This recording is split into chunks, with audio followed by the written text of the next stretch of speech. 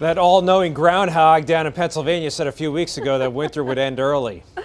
It's still cold outside, but inside the Champlain Valley Expo this weekend, flowers are blooming. NBC5's Tom Garris tells us why.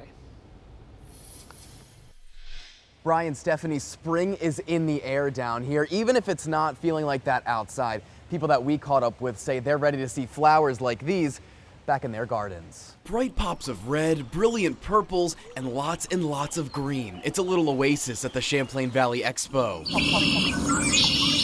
But people at the 2019 Vermont Flower Show say the first thing to hit you is the smell. The spruce and the fir smells and the hyacinths and the spring bulbs. Joyce Hirsch and her mom are planning what will be in their new garden this year. Still learning what lives up here and what'll do well in the sun. And they're taking home some new ideas with inspiration from the booths like the hanging plants and rolling hills at Churchill Landscapes. They base it off this year's theme, wonder. This time of year, the flower show is just a really literal breath of fresh air, but everybody's just ready for some green and some color. Visitors are so ready for the season to change that they're taking pictures of these blooming flowers to get them through. Excited for when they can get back to digging in the dirt. Looking at what the seasons do to your gardens, it's very calming and really the antidote for a stressful world. And the flower show runs through Sunday. Lots of cool stuff for people to pick up. And I got myself a little cactus because I can't really say that I've got much of a green thumb. We're in Essex. Tom Garris, NBC5 News.